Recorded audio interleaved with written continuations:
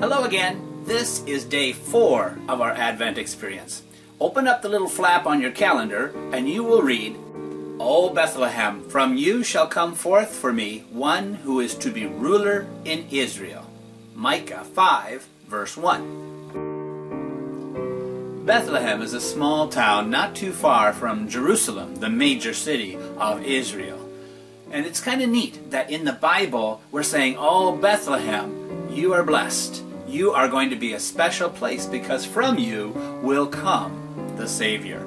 When the wise men came seeking Jesus, they asked Herod, where is this child that we have come to worship? And his advisors said, well, the prophecy is that he will be born in Bethlehem. And so that's where the wise men went, and that's where they found Jesus.